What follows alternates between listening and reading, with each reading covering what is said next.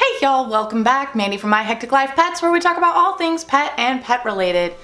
And today I got some new crickets in, so I need to clean out my tote and reset it up. It is early in the morning and I'm hoping to get this up before I have to leave for work. If not, it will be posted after. So today is day 7 of my 7-day video challenge. This has gone by really fast, you guys, and I've had a lot of fun with it. I've been trying to experiment with some different things. So I've got my coffee here, and yes, I don't know if you can tell, but my hair is still wet. So let's clean out my cricket tote. Okay, so for this I've got my paper towels. I have a 50-50 mix of white distilled vinegar and hot water. My cricket tote. My Fluker's high calcium cricket diet, and my Fluker's cricket quencher cricket water, calcium fortified. Can't put enough calcium in your crickets. And then of course, I have crickets.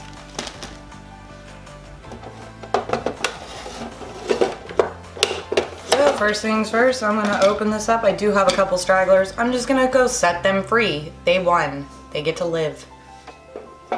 So I set those guys free. I've got my little, and I'm just gonna spray inside. Get rid of that lovely cricket aroma. Wipe it down. Now we have a nice clean cricket tote.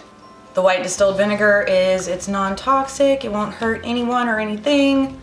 And it gets rid of any odor, although it does have an odor itself, but the odor goes away after a couple minutes. So I'm just gonna take a paper towel, kind of get an idea of how big I need it to be, and then attempt to nicely tear it. I guess I could cut it all pretty, but I mean, it's for cricket toad. It's okay if it's not perfect. Okay, so we've got the bottom layer. I'm gonna go ahead and add a spoonful of my calcium cricket diet and just dab those in the corners. And then I'm gonna do the same thing with my cricket water. I'm gonna put that in the corners.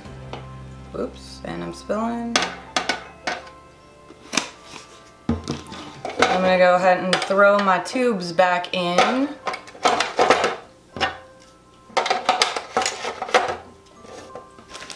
And now full of crickets. And we're losing some. I lost one. And I'm just gonna rip off a little piece of egg crate.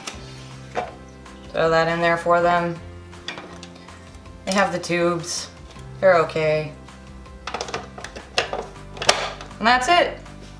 All this food and water should last a few days. By then, my frogs and my gecko will have eaten all of them. So, and you can always throw in like a potato or some carrots or all kinds of goodies you can put in here and let them eat on that to help with gut loading.